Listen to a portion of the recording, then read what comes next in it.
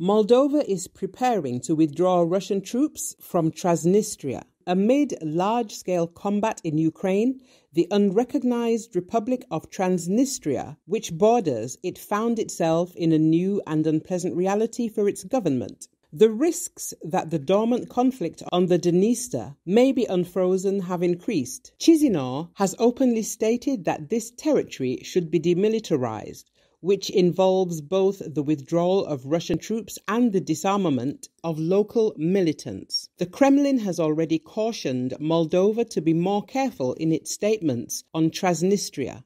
In early February, the Moldovan parliament approved amendments to the country's criminal code, introducing both the notion of separatism and liability for separatist actions, that is, actions committed with the aim to separate a part of the Republic of Moldova's territory. The country's president, Maia Sandu, approved the amendments, which will go into effect in a month. One way or another, the law has already created a new reality in which various options are possible. The first one is that the new law does not actually change anything, and none of Tiraspol's officials will be persecuted for separatism. The second option can be that the Transnistrian officials will live in the mode of a besieged fortress, not leaving the Republic's territory for fear of being captured and prosecuted.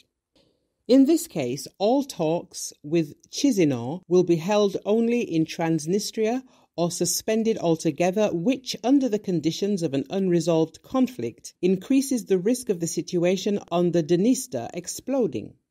The third scenario is the detainment of any Transnistrian official by Moldova's law enforcement, which would lead to an escalation with unpredictable consequences. There is a fourth hypothetical scenario, which politicians and experts in Kiev bring up from time to time, involving Ukraine's armed forces helping Chisinau establish control over Transnistria. All these options won't necessarily be implemented, but the hostilities on Ukrainian soil, together with Chisinau's desire to prevent both the militarization and separation of Transnistria, make those scenarios not that improbable.